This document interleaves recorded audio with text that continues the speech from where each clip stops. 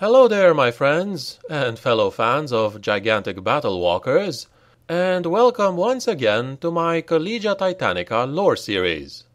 Since the lore on Titans is actually much bushier than you might expect, today's video will deal with a few general aspects of Titan weaponry, along a few bits about their defenses. This, in turn, will allow my next videos to actually focus on the Titan types themselves, as well as go deeper in regards to individual weapon systems.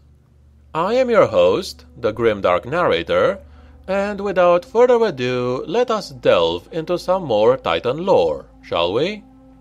Titan weapons are a family of massive-sized weapons carried by Titans. Any one of several classes of massive bipedal combat walkers fielded by the Titan legions of the Titanica, or by the forces of Chaos Dark Mechanicum. Titan weapons are designed differently to weapons used on vehicles or by the standard Imperial Guard infantry squad, and bumped up to a much larger scale.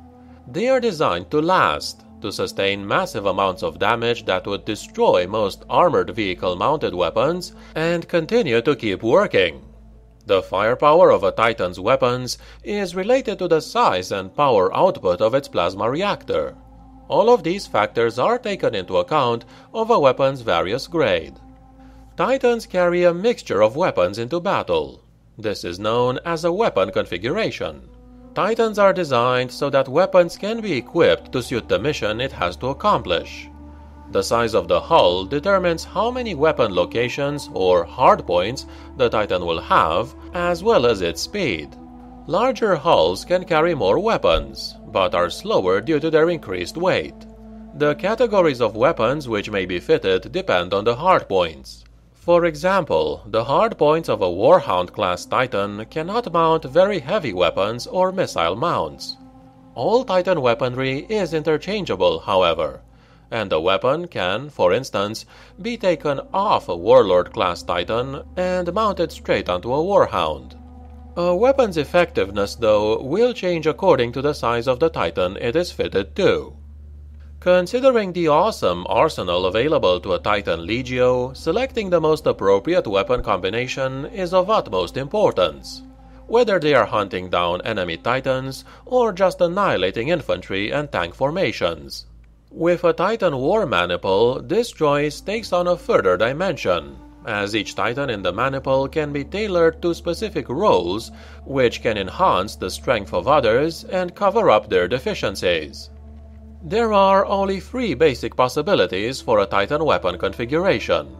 These are the Heavy Support Titan, Close Support Titan, and Assault Titan varieties. A Heavy Support Titan is mostly armed with long-range weapons, and perhaps some kind of one-shot missile system like a Vortex missile. It will also mount at least one Titan-killing weapon, such as a Warp missile, Plasma Destructor, or Volcano Cannon. A Close Support Titan is best armed with short-range weapons, such as a Laser Blaster, Gatling Blaster, Plasma Blast Gun, or Turbo Laser Destructor. An Assault Titan bears the shortest range weapons, such as a Vulcan Mega Bolter, Inferno Gun, and Melta Cannon. And as its name suggests, it is designed for assaulting enemy positions. A common tactic for a Titan War Maniple is to include a mix of Heavy Support Titans, Close Support Titans, and an Assault Titan. This is a flexible formation which allows the Maniple to act and react no matter what the enemy army consists of. However, some Imperial tacticians have found this mix of Titans to be a bit half-hearted and reactionary. The Titans can cope with many things, but performing a decisive action on the battlefield becomes a much harder task. All Titan Maniples contain at least one weapon which can destroy buildings, such as a Quake Cannon or multiple rocket launcher or Apocalypse missile launcher. This enables the Maniple to open up lines of sight to enemy Titans or tanks and deny cover to enemy infantry formations on the ground. The power and size limitations of a Warhound Titan greatly reduces the number of possible weapon configurations. Warhounds are typically used in two roles when not acting as scouts or outriders. Their speed allows them to hit deep into enemy territory to capture objectives and push back opposing infantry and light vehicles. Alternatively, their greater maneuverability allows them to make excellent Titan hunters, stalking the larger but more unwieldy Titans of an enemy force. This allows the Warhounds to fire upon the thinner armor of a Titan's side or flank, attacking from an unexpected quarter and spreading fear and confusion.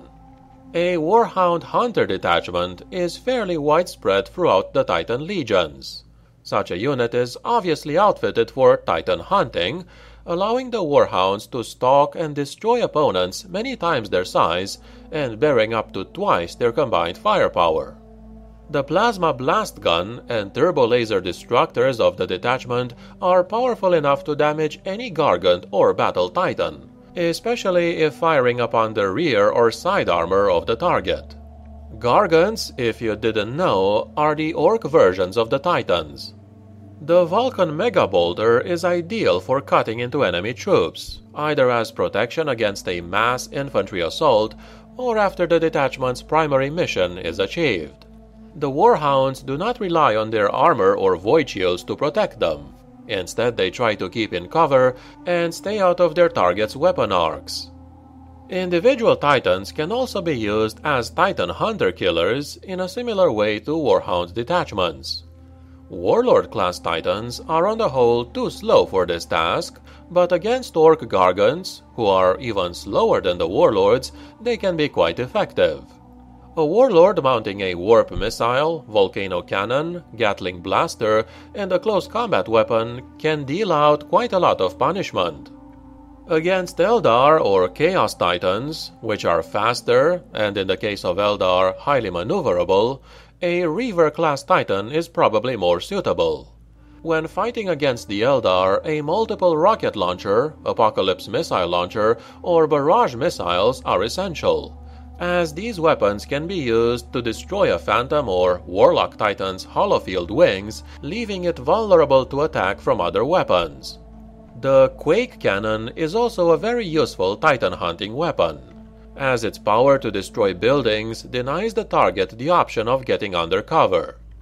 Imperial Titans become increasingly well-armored as their size increases.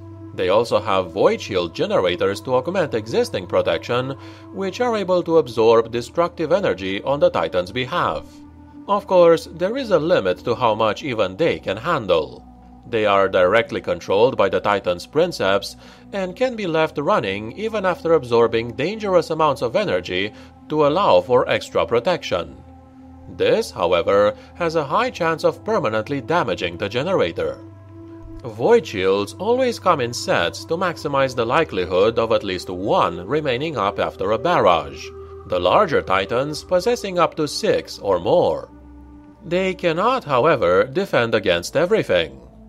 They cannot, for instance, block melee weapon strikes and special weapon technology like the Titan Warp Missile, which bypasses normal defenses by traveling through the materium. It is also theoretically possible for a truly massive amount of small arms fire to eventually bring down a shield, giving infantry a tiny chance of affecting a smaller Titan. For practical purposes, however, most infantry weapons would have little chance of damaging the Titan's armor, even if its void shields were down. Furthermore, a mere fraction of a Titan's return fire, or even a Titan's ability to physically crush attackers, makes this an ill-advised option for infantry, except maybe in the most hopeless or desperate situation. Emperor Titans are also commonly equipped with point defense weapons to protect themselves against infantry and aircraft that cannot be dealt with by the targeting systems of their larger-scale weaponry. Carapace-mounted multi-lasers are often employed in this respect, as are more exotic weapons for dealing with aircraft. Tech priests among the crew are charged with maintaining the Titan during the course of a battle, monitoring the state of the dangerous plasma reactor, which is used to satiate the colossal machine's power requirements. They do their best in making sure there is enough energy output to operate as many systems as possible, and that a catastrophic meltdown does not occur. In addition, the tech priest will tend to other devices present on the Titan, guaranteeing that they function to their best ability. In the process of deflecting and absorbing hits, the void shield generators build up a large excess of power, which eventually will cause them to shut down to prevent damage. A tech priest will attempt to withdraw as much of this power as possible, at the same time carefully monitoring the reactor so that the Titan does not take a direct hit. However, when the void shield fails, the Titan can suffer structural damage. In such an event, the tech priest will immediately make sure that the reactor does not threaten meltdown, attempts to bring the void shield generators back online, and then scan the Titan, searching for systems which may have been disabled by damage, and try to repair them. In all these tasks, the tech priest is assisted by a number of servitors hardwired into the machine, or in case of larger Titans, multiple tech priests. And this, my friends, has been what I wanted to tell you on the general aspects of Titan weaponry and defenses. I realize I haven't gone into a lot of detail here, but that is precisely because I will do that in future videos. In fact, I intend to go through each of the Titan weapon systems either prior or after I talk about the Titan classes themselves.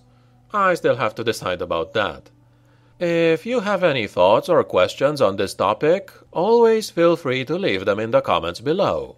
If this video was informative or entertaining to you, please consider clicking the like button and subscribing for more videos. I thank you kindly for watching and wish you all a great day. The Emperor protects.